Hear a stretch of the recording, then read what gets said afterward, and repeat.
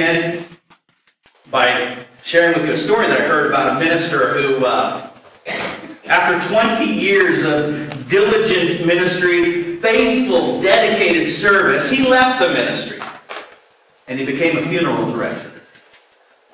He was asked, why did he change vocations? And he said, I spent 10 long years of my life trying to straighten out John, and he is still to this day an alcoholic. I spent 3.5 years diligently working and wrestling with Harold and Susie's marriage. They still ended up getting divorced. 5 long years of my life were invested in trying to walk alongside of Steve to help him kick his drug habit, and to this day, he is still an addict. Well, now when I straighten people out, they stay straight. Anyone that is engaged in ministry at any level knows the frustration of wondering if anything that you are trying to do for God is actually bearing fruit. Faithfulness does not always mean fruitfulness. For every Jonah, there happens to be an Amos. And it's something for a guy like me that lives in ministry like I do, it's hard for me to understand this. Jonah, he had a lousy attitude. He had a bigoted spirit. And he goes and he preaches once, and an entire city repents and revival breaks out. And then there's Amos. He's dedicated. He's faithful. He's humble. He preaches and he preaches and he preaches. And there is no evidence that anyone responded. But to say that Amos's ministry was not fruitful in his lifetime does not mean that Amos's ministry has not borne fruit. The Holy Spirit preserved the preaching of Amos for a reason. And I want to explore that with you today. Because what if God was not just aiming at Israel? What if he was aiming at us? You have to remember that Amos did not grow up intending to be a prophet. When Amaziah, the priest of the king's chapel, told him to go back to Judah, earn your bread prophesying there, well, look at what Amos said in response to that in chapter 7. Amos answered, I was neither a prophet nor a prophet's son, but I was a shepherd, and I also took care of sycamore fig trees. But the Lord took me from tending the flock and said to me, go, prophesy to my people Israel. Do you remember how Amos begins his prophecy in the book of Amos? He says, the Lord roared from Zion. Amos was a man who had heard in his soul the roar of the Lord.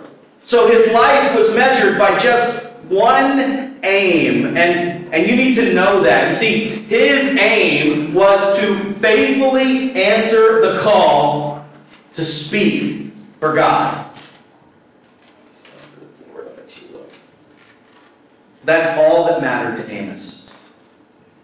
That's why he could be so relentless in the face of unceasing hostility and apathy. By the way, it's a lot harder to keep preaching in the face of apathy than it is in the face of hostility. As we know, as you study through Amos, and some people in Israel really hated Amos. They told him to leave. But you get the impression, when you read through the book, that most people just ignored him. He was that crazy old prophet from Judah who always talked about the poor. But you see, despite all of this pressure to just leave and go away, Amos had heard a go from God that trumped any other go he received. He had to speak because he knew that he had been spoken to. Remember what Peter said about the prophets? My son read this right at the beginning of worship. Above all, you must realize that no prophecy in Scripture ever came from the prophet's own understanding or from human initiative. No, those prophets were moved by the Holy Spirit, and they spoke from God. Amos was determined to execute his orders. It wasn't important that Amos be loved. It was important that Amos be heard. And I think it is by his faithfulness to his ministry that Amos should actually be judged by us. He was true to his calling. Yes, it is a reality that the Israelite nation still went into captivity 40 years later. It is a fact that nobody listened. It is a fact that no one repented. It is true. Revival never came. But he was true to his calling. A calling that exposed the most popular untruths in Israel. So I want to review the two chief lies that Amos preached against over and over in his book. Lie number 1. Just be more religious. Remember, the problem in Israel is not that the houses of worship were empty. The problem in Israel was that the hearts of the worshipers were. People thought that they could manipulate God by doing the right thing. R-I-T-E. The rituals, the regulations, the hoops that you jump through to prove that you are actually a religious person. They thought if they could do the right things, then it did not matter in their lives if they were full of the wrong things. So what happened is that religion in Israel got completely divorced from ethics. But Amos brought a word from God that said that what happens in the sanctuary cannot be disconnected from what happens in the street. Robert Chapman was a good friend of George Mueller, and he was asked one time, "Would you advise that young Christians do something for the Lord?" He said, "No." And people were shocked. "Why would you say that?" He said, "I would advise they should do everything for the Lord." You see, somehow in America, like in the days of Amos, we have created this mindset that says, there's my secular world over here, and there's my spiritual world over there. And Amos would say, no, you do everything for the Lord. The way you run your business, the way you treat your neighbor, the way that you treat the poor, all of it is connected. And God is actually offended by your religion if it is not the product of a life that is blessing people throughout the week. So Amos, speaking on behalf of the Lord, said in chapter 5, "I hate all your show and pretense, the hypocrisy of your religious festivals and solemn assemblies. I will not accept your burnt offerings and grain offerings. I won't even notice all your choice peace offerings. Away with your noisy hymns of praise. I will not listen to the music of your harps. Instead, I want to see a mighty flood of justice, an endless river of righteous living." That is a major theme in Amos. That religion that majors in the sanctuary but minors in the street produces hypocrites. Jesus would pick up on this same theme. You see, the problem in Jesus' day was not that the houses of worship were empty. It was that the hearts of the worshipers were empty. So he said in Matthew 23, verse 23, "Woe to you, teachers of the law and Pharisees, you hypocrites! You give a tenth of your spices, mint, dill, cumin, but you've neglected the more important matters of the law: justice, mercy, faithfulness. You should have practiced the latter without ignoring the former." Which leads right into the second lie that Amos just hammers over and over in his preaching, and that is that justice is not a spiritual issue. Amos lived in a day much like ours when the common understanding was that certain subjects were not appropriate for church. I mean, you had your church subjects and you had your other subjects that you don't bring those up in the pulpit. So they told Amos, "Go back to Judah with all of your liberal social ideas." But here is the problem. The very first part of Psalm chapter 9, verse 16. The very first part of that verse says, "The Lord is known by His justice.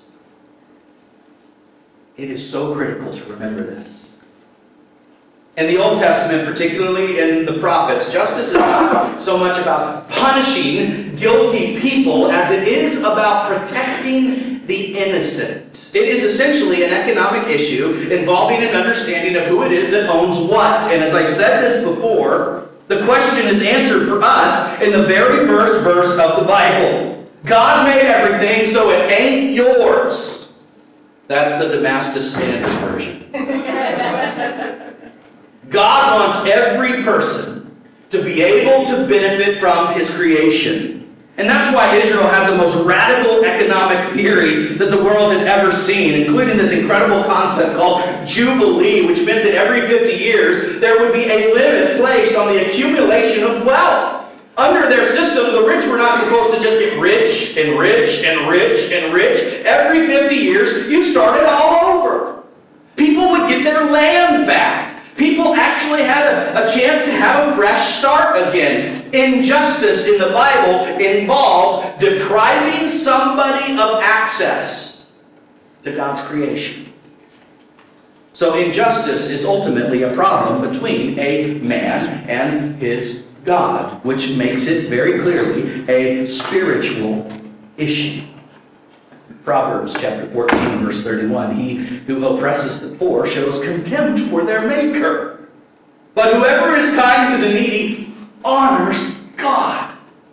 You go over into the New Testament if you don't like Old Testament verses. James 1:27 says, "Pure and undefiled religion in the sight of our God and Father is this, to visit orphans and widows in their distress, and to keep oneself unstained by the world." By the way, in the Greek, there is no "and" in that verse. You see, in James' mind, taking care of widows and orphans is how you keep yourself unstained, unpolluted from the world. It's how you don't get caught up by the contaminating values in the world that just wants you to have more and more and more and more.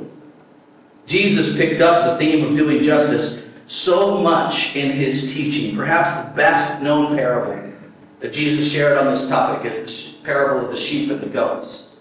Matthew chapter 25, verse 37. Then the righteous will answer Him, "Lord, when did we see you hungry and feed you? Or thirsty and give you something to drink? When did we see you a stranger and invite you in, or naked and clothe you? When did we see you sick or in prison and come to you?" And the king will answer and say to them, "Truly, I say to you, to the extent that you did it to one of these brothers of mine, even the least of them, you did it to me." A fundamental principle of life under God is that we take care of each other. This is not a social gospel. This is recognizing the social implications of the gospel. I know that there are people in the world that preach justice and they never mention Jesus. You can do that. You can preach justice and never mention Jesus. But I'm telling you today from this pulpit that you cannot preach Jesus and never mention justice. Justice is an intensely spiritual issue. So as Christians, what does Amos say to us?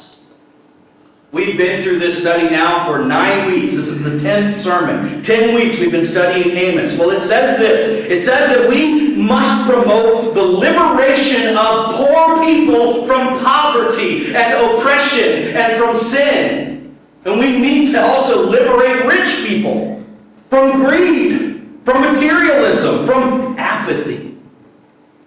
Concern for justice is one of the identifying marks of the true church. That's why I believe that the Holy Spirit preserved the sermons of a basically ignored prophet from the backwoods of Tekoa. Because God is still aiming at us. So I want to ask you 3 important questions this morning. And as you wrestle with the answers to these questions, you're going to know whether or not you got the message of Amos or not. First question.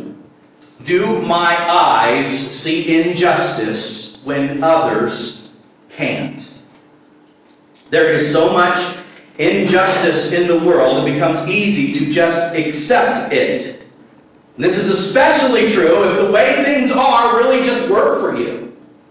I mean, it is hard to recognize injustice if the way the system works just works for you. You don't see how it doesn't work for others.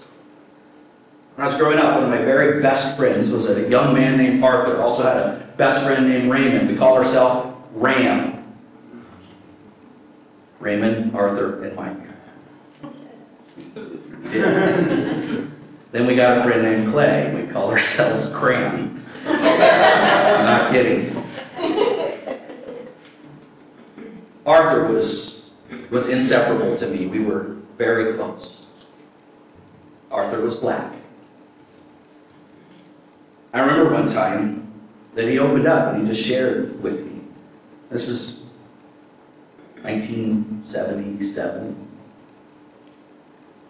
Things were different for him and his family than they were for my family. I didn't really see it. I didn't get it. Until one night, I invited Arthur to come stay the night at my home. My mother, of course, said, yeah, no problem. She was newly married at the time. Hadn't been married maybe even 2 months. I mean, this was new. And Arthur was there. We were playing Atari in the living room. And my stepfather came home from work. And as he comes into the house, he sees Arthur and everything's fine. And then after a while, he kind of looks at his watch and says, okay, Arthur, I think it's probably time for you to head home, buddy. And I said, oh, no. Mom said he could stay the night. To which he stood up and he said, there's no way I'm sleeping in the same house with her. And he used the N-word. And what broke out in the living room that night was a humongous fight between my mother and my then new stepfather, who ended up sleeping in the cab of his truck, and Arthur stayed the night at our house. But I all of a sudden was exposed to how different and hard life was for him than it was for me. See, the system just worked for me, so I didn't see it. Our congregation has twice been to Show Low, Arizona, where we have worked with the Apache tribe on the White Mountain Indian Reservation. And when you are on the reservation, it is hard to not see injustice. It is hard to not see a system that is working very efficiently, mind you, at keeping those who are poor in the position of their poverty. The spiritual reality is that the reservation is a very dark place, and that is why I consider Matt and Karen McLean, who work there with the Apaches every single day, to be heroic people. They felt the burden of God to go and work there. He had a job as a heating and cooling guy. She worked in the school system. And left all that from Indiana to go work in Arizona with a people unlike their own. And that is amazing to me. And by the way, we're going to go back. My prayer is that we will do it in the summer of 2016 for another mission trip. And I would ask you to be thinking right now about how you might be involved in that trip with us as we go next summer. Another question for us to consider as we think about the message of Amos. Does my heart feel a burden when others don't? Do you remember at the end of one of Amos's sermons, he shared this little phrase, "Do not grieve over the ruin of Joseph." I believe that one of the most important ministries that the Holy Spirit has is to keep us from coping with evil by becoming calloused. See, because that is one way that people do cope with the evil. There is so much evil in the world that one way we cope is to just let our hearts get hard to it so we don't feel evil anymore. But God gives us the Holy Spirit. He indwells us so that our hearts don't become hard to that. So we can always see it and know the burden in the heart of God. We're never going to own problems if we don't feel them. Our church supports a mission, Rafa House. Up on the screen, the girl that is in the forefront here on your left, her name is Eve. She is a brand new arrival at the newest safe house in Haiti. She's 12 years old. She's a beautiful girl. She has lived a nightmare. Since she was 9, she has been prostituted almost every night. The very night that she was rescued at the police station, she hugged the worker who was helping her from Rafa House. And the worker said what she said to her was, "Thank you. Tonight I will sleep in peace for the first time." Some argue that all we need to do is just preach the gospel. I would argue that the work of Rafa House is preaching the gospel. I would argue that if you let your heart get so hard that you do not feel burdens for little ones like Eve, well, that has become a greater burden. Last question. Do my lips speak for God when others won't? Who would dare suggest that God has lost his capacity to roar? If he roared in the days of Amos, does he not roar today when he sees the exact same sin among his people? What must be found is the courage for us to be the mouthpiece of God. Remember, the call for us is to be faithful. The prayer is that we would be fruitful, but we must be faithful even if we don't see the fruit. William Barclay has written about a group of soldiers during World War II who lost a friend in the midst of one of their battles. And they wanted to give their fallen comrade a decent burial, so they found this little church with a graveyard behind the church building, and it was surrounded by a white fence. They went to the parish priest, and they asked if their friend could be buried there in the church graveyard, and the priest asked, was he Catholic? He said, no, he wasn't. I'm sorry, then. The priest said, our graveyard is reserved for members of the Holy Church, but you can bury your friend just outside the fence, and I will make sure personally that his grave is tended to. Well, thank you, Father, the soldiers replied, and they proceeded to bury their friend just outside of the fence at that graveyard. When the war was finally over, before those soldiers all went back home, they decided that they wanted to visit the gravesite of their friend. They remembered where that church was. They went and found it, and they remembered where they buried him, just outside of the fence, and they searched and they could not find him. They finally had to go ask the priest if he knew where the grave was. We can't find our friend's grave, they said. The priest said, well, after you buried your fallen friend, it just did not seem right to me that he should be buried there, outside the fence. So you moved his grave? No. I moved the fence. That is exactly what God has done for us. We did not deserve a place inside the fence. We don't deserve to go to heaven when we die, but God has graciously moved the fence. He sent his son Jesus to die for us so that we could actually be included in his forever family. Romans chapter 5. Paul writes, therefore, since we have been justified through faith, we have peace with God through our Lord Jesus Christ, through whom we have gained access by faith into this grace in which we now stand. We are called to speak this amazing truth to anyone that would have an ear to hear. Many won't listen, some will. Henry Thoreau once went to jail rather than pay a poll tax to a state that supported slavery. good friend, Ralph Waldo Emerson, hurried to go and visit him in jail. Peering through the bars, he asked, "Henry, what are you doing in there?" And Thoreau replied, "No, Ralph, the question is, what are you doing out there?" I believe God is still aiming at us. And as a church, we have come a long way on the road to being advocates for justice, for those who need a voice. We heard from Freedom for Youth this morning. It's a way to get easily involved. The unborn. We must speak and be his mouthpiece. We still have a long way to go. My prayer is that you will be engaged and that you will not let the message of the book of Amos stay on deaf ears. That you will hear the same roar